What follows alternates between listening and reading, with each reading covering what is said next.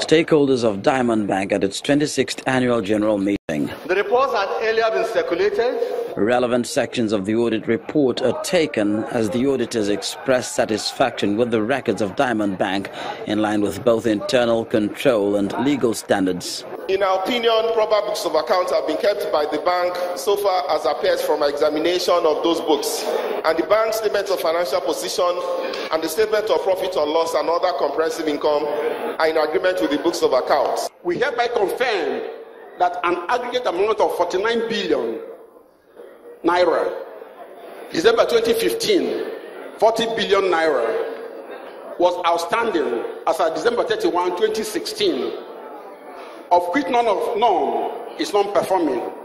The chairman of the board of Diamond Bank, Professor Chris Ogwechie, goes on to conduct other agenda of the meeting as newly elected members get their appointment ratified in a unanimous vote.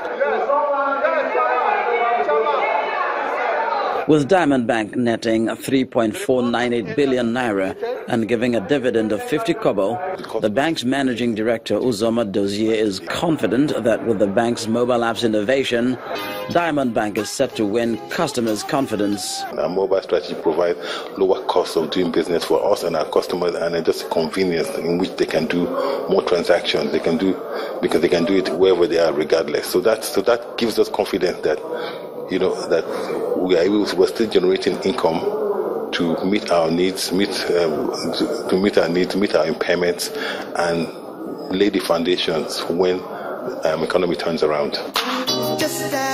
Looking ahead, Diamond Bank says it's determined to give its customers and shareholders a more financially rewarding year with a high-performance team and results-driven management.